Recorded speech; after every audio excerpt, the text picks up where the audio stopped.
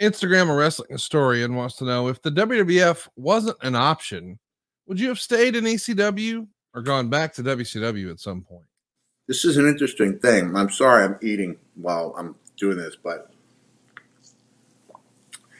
and I think this is something that I know I've talked about it before. Not sure if it's on our program or not, but I was pulling down $3,000 a week for IWA Japan and coming home in pretty rough shape. So 10-day tours, 300. I do count the travel days as a day of work, so I was pulling down 300 a night for them and about 500 a night for ECW. So I was making a living, and I was working every weekend that I wasn't in ECW Japan. I was doing indies for $500 a shot, and that's pretty good. Like I was eking out. When I mean I was making a very low six-figure sum, but I was working really hard to do it. But I was really proud of the fact that I was almost making as much as I was in WCW, and I was doing it on my own.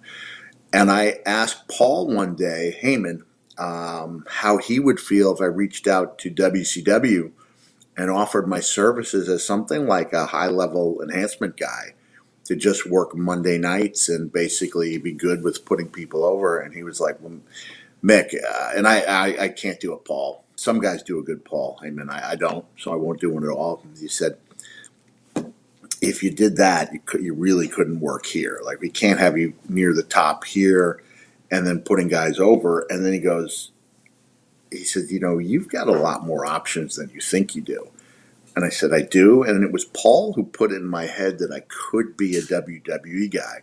Well, I never would have seen that coming. I was going to say in a million years. I could have seen it coming in a million years, but I didn't think it was I didn't think it was a real option. And I'm glad to say that Paul was right and I was wrong. But I definitely did entertain the idea of, sorry for the burp, continuing on with Japan and ECW for as long as it took.